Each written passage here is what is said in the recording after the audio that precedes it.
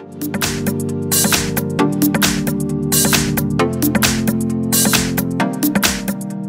I have VIVO V3Max, and let me show you how to set up date and time settings on the following device. So at the very beginning, let's start by using the home screen. Let's here choose the settings. From the list of settings you need to scroll down and select here more settings.